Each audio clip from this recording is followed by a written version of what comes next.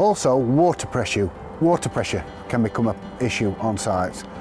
Firstly, from a site point of view, make sure that, that there's nothing gone off on site, i.e. nobody's broke a main, you've got none of your pipes are kinked or anything like that.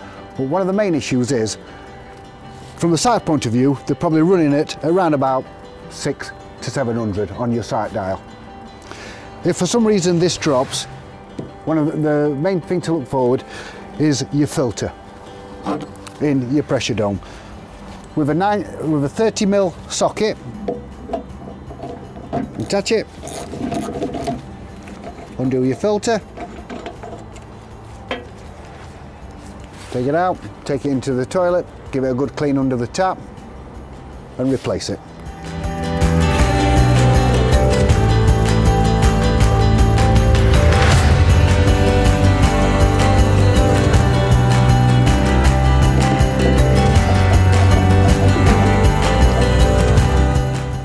It's as simple as that, but that can cause a lot of issues regarding your water pressure on site.